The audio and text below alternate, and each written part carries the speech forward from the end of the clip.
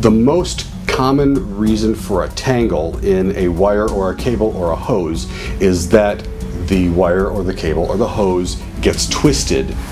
Here is a little microphone. It's got a very thin wire. I'm going to coil this up the way that most people wrap up a cable like this. I grab it in one hand and just kind of loop it like this.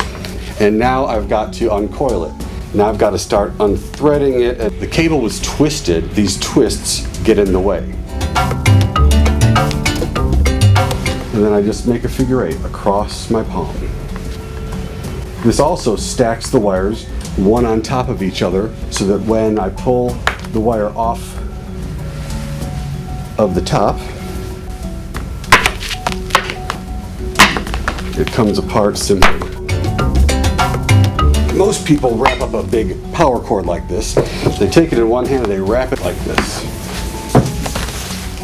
Alright, so what happens? I set this down for a while, I come back to it, and I toss the rest. I have the same problem over and over again, and now I've got a mess. First I twist it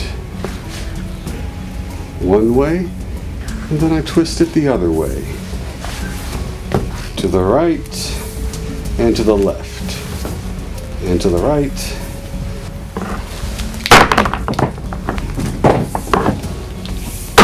No tangles. Beautiful.